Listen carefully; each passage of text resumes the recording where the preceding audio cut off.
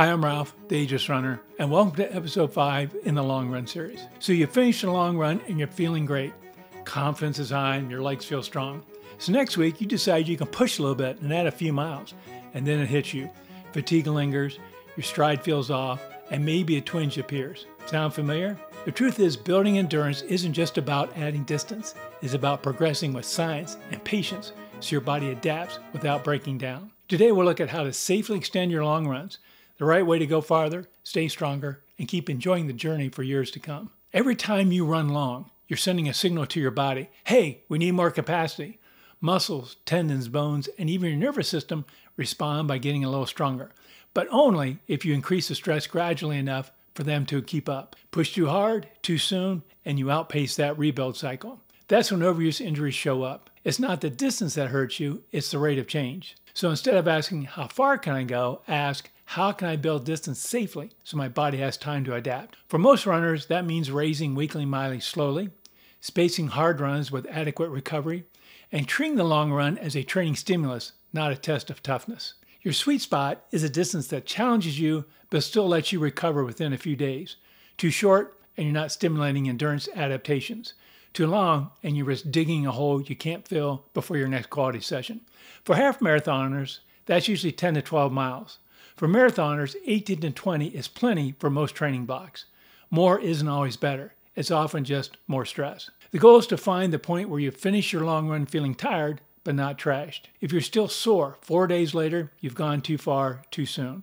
And for older runners like me and many of you in my community, that sweet spot may shift slightly shorter, especially when life stress and recovery time come into play.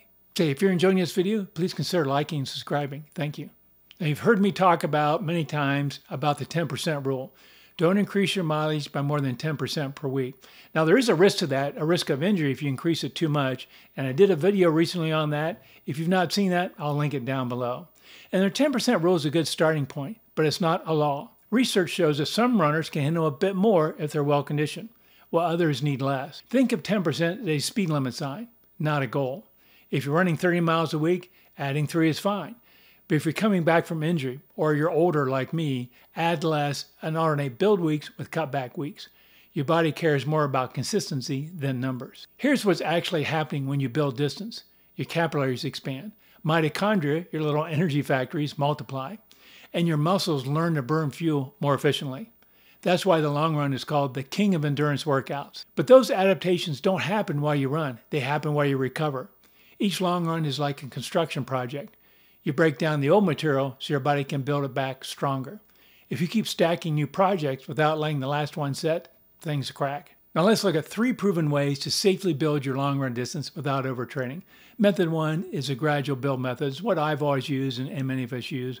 And this is where you add a mile, roughly 5 to 8% to your long run each week for 2 to 3 weeks. Then take a cutback week where you drop down about 20 to 30% to allow your body to adapt before climbing again. For example, week 1 you might do 8 miles, week 2 9 miles, week 3 10 miles, and then in that 4th week drop back to 8. So you go 8, 9, 10, back to 8. Method number 2 is the alternating week method. Instead of increasing weekly, alternate between a long and a short long run. For example, you might do 10 miles this week and then drop down to 8. Then the following week, go even higher up to 11 and then drop down to 9. This approach builds endurance while preventing cumulative fatigue. Perfect for older runners or anyone needing more recovery time. And then method 3 is a step back cycle. This is great for race prep. Every 3rd or 4th week, step your distance down to about 60 to 70% of your recent long run. These recovery weeks help muscles, tendons, and energy systems consolidate gains before your next leap forward. Now, whichever method you choose, the key is intentional progression. Stress followed by recovery, not randomness. That's how you go longer and stay healthy season after season. Now, it's also important to listen to your body. It's always giving you feedback. You just got to listen. Good fatigue feels like muscle heaviness that eases with movement. Bad fatigue lingers, shows up as joint pain or sleep disruption, and signals you're overdoing it. You can also track your resting heart rate, or if you have a watch like mine that does heart rate variability, if they're consistently elevated, you're not recovered. Even mood and motivation are clues. If you dread your run, that's your nervous system asking for rest. Learn to respect these signals is how you run stronger for decades, not just months. Now, for runners over 50, recovery takes longer, and that's okay. You can still run strong mileage with smart spacing. Try alternating big weekends with short, long runs. For example, one week, do 12 miles, and next 8 or 9. That variation keeps your legs fresh and reduces injury risk. Also, it's really important to prioritize sleep and nutrition. That's where the repair happens. Protein and anti-inflammatory foods speed muscle healing. And if your body says not today, take the extra day. You'll come back stronger. Now, each new distance you conquer isn't just a physical milestone. It's a proof of mental resilience. The best runners don't force progress. They earn it through consistency and recovery. Remember, your next breakthrough is built on patience, not push. So let's recap. You need to progress gradually. Respect the adaptation curve, the healing process, and give yourself time to recover fully. That's where growth happens. And above all, listen to your body. It's your best coach. Do that and you'll run farther with less fatigue, more confidence, and a body that stays ageless. Next time in the Long Run series, we'll explore how to pace your long runs for maximum benefit, the science of effort and efficiency. Now, if you enjoyed this video, please scroll down and hit that like icon. And if you're new here, I would love to have you stick around and be a subscriber. Please click that icon also.